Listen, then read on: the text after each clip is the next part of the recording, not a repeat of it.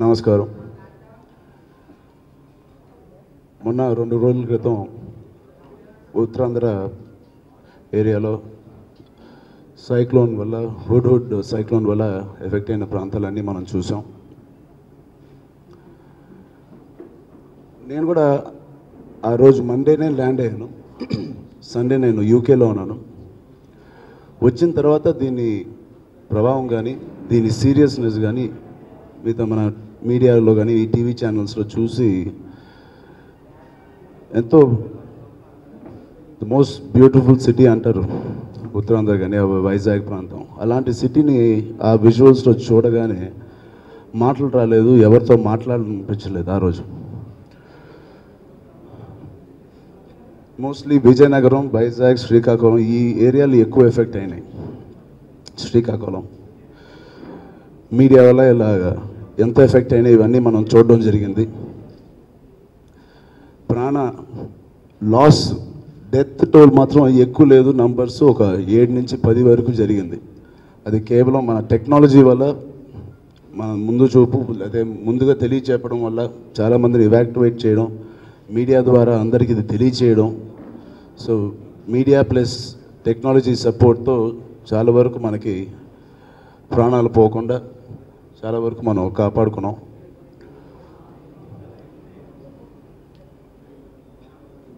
So ఆ కుటుంబాలందరికీ మా ప్రకార సానుభూతి తెలియజేస్తూ and appreciating media first of all ఎంత బాగా రియాక్ట్ అయ్యి మా అందరికీ హెల్ప్ చేసినందుకు, ఆ ప్రాంతాల వాళ్ళందరికీ హెల్ప్ చేసినందుకు. మనం చేసేది ఏం లేదు, ఇలాంటి సునామీ కానీ ఇలాంటివి వచ్చినప్పుడు మనం చేసేది ఏం లేదు, ముందు జాగ్రత్తలు తీసుకోవడమే. దాని తర్వాత గవర్నమెంట్ కానీ సెంట్రల్ గవర్నమెంట్ కానీ స్టేట్ గవర్నమెంట్ చాలా బాగా రియాక్ట్ అయ్యారని చెప్పాలి ఈ సందర్భంగా. సో దాని తర్వాత దీని ఆఫ్టర్ ఎఫెక్ట్స్ చూస్తూ ఉంటే మా స్వామినాయుడు గారికి ఫోన్ చేసి నేను మన ఫ్యాన్స్ కానీ మన ఆ ప్రాంతంలో ఎవరెవరు ఉన్నారో ఒకసారి కనెక్ట్ చేసి నాకు ఫోన్లో కలపండి అన్నాను. నాకు ఒక్క అభిమానంతో కూడా నేను మాట్లాడలేకపోయాను, ఒక ప్రెసిడెంట్తో కూడా మాట్లాడలేకపోయాను. ఎందుకంటే వాళ్ళ సెల్ ఫోన్స్ కానీ ఏది రీచబుల్గా లేవు. సో అంత బ్యాడ్గా ఉంది అక్కడ పరిస్థితి. సో ఇమీడియట్గా అక్కడ ఏం అవసరం ఉంది ఏమి కనుక్కుంటే వాటర్ ప్రాబ్లం ఆల్రెడీ ఉందని మనకు తెలుసు వైజాగ్లో. సో ఇమీడియట్గా మాకు తెలిసిన అపోలో హాస్పిటల్ కూడా అక్కడ మొత్తం బిల్డింగ్ అంతా పగిలిపోయి పేషెంట్స్ అందరికీ అక్కడ డయాలసిస్ చేయాలి, కిడ్నీ ప్రాబ్లం ఉన్న వాళ్ళకి. అక్కడ కూడా వాటర్ సప్లై హాస్పిటల్లో లేకపోతే వాళ్ళు వాటర్ ఇక్కడి నుంచి పంపించారు. సో ఇలాగ వాళ్ళు పంపించగలిగారు. ఇలాగ ఎన్నో కుటుంబాలు కానీ ఎన్నో ప్లేసెస్కి వాటర్ లేని పరిస్థితుల్లో మనం ఏదో ఒకటి చేయాలి. డెఫినెట్గా గవర్నమెంట్ చాలా బాగా చేస్తుంది, దాంతోపాటు మనం కూడా ఎంతో కొంత పాలు పంచుకోకపోతే ఆ ప్రజలు కానీ వైజాగ్ ప్రజలు కానీ మా సినిమాల్ని కానీ మమ్మల్ని కానీ ఎంతో ప్రేమించారు, ఎంతో బాగా చూసుకున్నారు. మ్యాక్సిమం కలెక్షన్స్ ఆ ఏరియా నుంచి వస్తూనే ఉన్నాయి. ఇంత బాగా చూసుకున్న వాళ్ళకి మనం కేవలం చూసి గవర్నమెంట్ హెల్ప్ చేస్తుంది కదా అని ఇంట్లో నేను కూర్చోలేకపోయాను. ఏదో ఒకటి చేయాలి, ఎంతో కొంత చేయాలి అనే ఒక చిన్న థాట్ నాన్నగారితో మాట్లాడి సీఎం రిలీఫ్ ఫండ్కి 10 లక్షలు ఇద్దాం అనుకుంటున్నాను. అలాగే వైజాగ్లో ఒక వెరీ రిలయబుల్ మిషన్ ఉంది, రామకృష్ణ మిషన్ అని. ఆ మిషనరీకి ఏమో 5 లక్షలు ఇద్దాం అనుకుంటున్నాను. ఇది కాకుండా మా అభిమానులందరికీ 2 రోజుల క్రితమే ఫోన్ చేయడం జరిగింది. వైజాగ్ చుట్టూ ఉన్న ప్రాంతాలు కానీ చుట్టూ ఉన్న డిస్ట్రిక్ట్లకు ఫోన్ చేసి హనీ ఫుడ్స్ అని తాపేశ్వరంలో మాకు తెలిసిన వాళ్ళు ఉన్నారు, వాళ్ళకి చెప్పి 5,000 పులిహార ప్యాకెట్లు, 5,000 వాటర్ బాటిల్స్, 10,000 బిస్కెట్స్ ఇలాగ ఫస్ట్ డేకి ప్రిపేర్ చేయడం జరిగింది. ఈ ప్రెస్ కాన్ఫరెన్స్ పెట్టడానికి కారణం ఇవన్నీ చేయాలంటే ఇప్పుడు అక్కడ ప్రజలకు కావాల్సింది డబ్బు కాదు, మీ సానుభూతితో పాటు వాటర్ సప్లై కావాలి. ఎలక్ట్రిసిటీ మళ్ళీ మొదలయ్యే వరకు వాటర్ కానీ పాలు కానీ బిస్కెట్లు కానీ వాటెవర్ ఇవన్నీ వాళ్ళకి ఇప్పుడే చేరవు. సో ఒక్క దానికి నాకు తెలిసి ఎలక్ట్రిసిటీ ఇవాళ రేపో మొదలు వస్తాయని చెప్తున్నారు. సో అప్పటి వరకు వాళ్ళకి మన సహాయం కావాలి, గవర్నమెంట్తో పాటు మనం కూడా ఏదో ఒకటి చేయాలి. సో ఇవన్నీ సప్లై చేయాలంటే మాకు మ్యాన్ పవర్ కావాలి. సో నేను దీని ద్వారా ఒకటే కోరుకుంటున్నాను, ఎనీవే అందరు ప్రెసిడెంట్స్కి అక్కడ అభిమానులు అందరికీ చెప్పడం జరిగింది. మీరు కూడా మీ ప్రెసిడెంట్స్ కానీ మీకు తెలిసిన అక్కడ అసోసియేషన్స్ దగ్గరికి వెళ్ళి ఎలాంటి కార్యక్రమాలు ఎలాంటి హెల్ప్ చేయాలో ఒక్కసారి మీరు కనుక్కుంటే ఈ సప్లైలన్నీ మేము ఆ విలేజెస్కి తాపేశ్వరం, భీమ్లీ పట్నం, ఓల్డ్ గాజువాక, ఇలా ఎన్నో చిన్న చిన్న ఊర్లు ఉన్నాయి. వాళ్ళందరికీ ఇవి చేరాలంటే నాకు మీ సపోర్ట్ కావాలి. సో దయచేసి మా ఫ్యాన్స్ అందరినీ ఒకటే కోరుకుంటున్నాను, ఈ సప్లైలన్నీ నెక్స్ట్ 3 డేస్గా వాళ్ళకి చేరాలంటే నాకు మీ సపోర్ట్ కావాలి.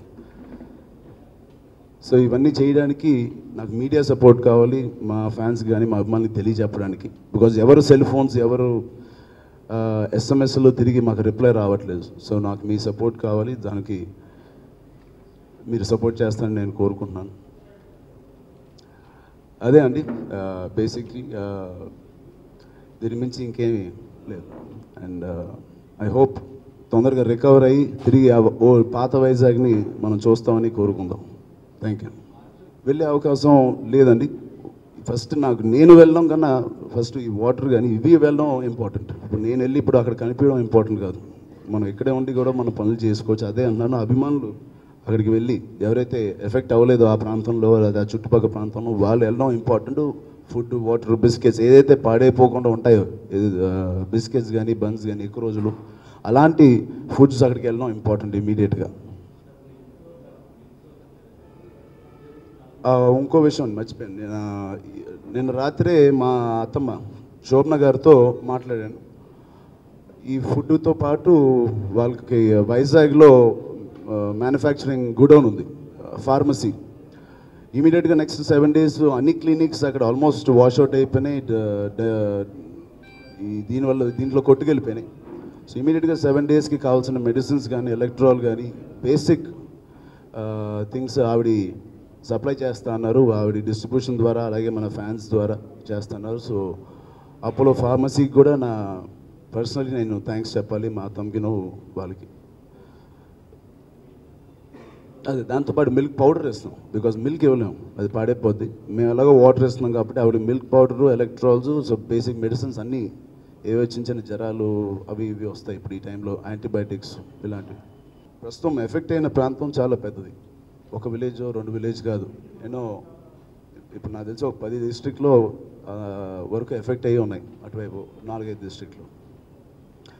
వాళ్ళకి ఫస్ట్ ఇమీడియట్గా సహాయం అందేటట్టు చూడాలి. దాని తర్వాత చూద్దాం. ఇంకా కొన్ని డిస్ట్రిక్ట్లు కోలుకోకపోతే ఈ దీని నుంచి గవర్నమెంట్ని అడిగి లేకపోతే ఏ డిస్ట్రిక్ట్ తీసుకోవాలో ఆ డిస్ట్రిక్ట్ని మేము అడాప్ట్ చేస్తాం. నేను ముందే అది చెప్పాను కదండి, గవర్నమెంట్ చాలా బాగా రియాక్ట్ అయింది. సెంట్రల్లే కాదు, స్టేట్ గవర్నమెంట్ కూడా చాలా బాగా రియాక్ట్ అయింది. ఎవరికైనా చెప్పే ముందు ఫస్ట్ మనం చేయాలండి, ఆ అర్హత మనకు ఉండాలి ఎవరికైనా చెప్పే ముందు. సో ఫస్ట్ మనం ఆ పని చేసిన తర్వాత ఎవరికైనా చెప్తే వాళ్ళు మన మాట వింటారు. సో ఖచ్చితంగా వచ్చే 2-3 రోజుల్లో చూసి దీనికి ఇంకా మనం సహాయం చేయాలంటే డెఫినెట్గా నేను కానీ, వరుణ్ కానీ, తేజు కానీ, బన్నీ కానీ, కళ్యాణ్ బాబాయ్ కానీ, డాడీ కానీ, మేమందరం ఒక కలెక్షన్ డెసిషన్ తీసుకుని ఇండస్ట్రీలో ఉన్న మా కొలీగ్స్ అందరికీ కూడా ఫోన్ చేసి మిగతా యాక్టర్స్కి డెఫినెట్గా కలెక్టివ్గా తెలుగు ఫిలిం ఇండస్ట్రీ ఏదైనా చేయాలనుకుంటే ఖచ్చితంగా చేస్తాం. మేము ఎప్పుడూ చేసాం, నాన్నగారు కూడా ఎప్పుడు ముందుకు వచ్చారు, కళ్యాణ్ బాబాయ్ ముందుకు వచ్చారు. ఇలాంటి ఎన్నో ఫంక్షన్స్ మేము చేసాం, ఎఫెక్ట్ అయిన సునామీకి కానీ దాని వరదలకు పోయి. సో డెఫినెట్గా మేము చేస్తాం. Thank you so much.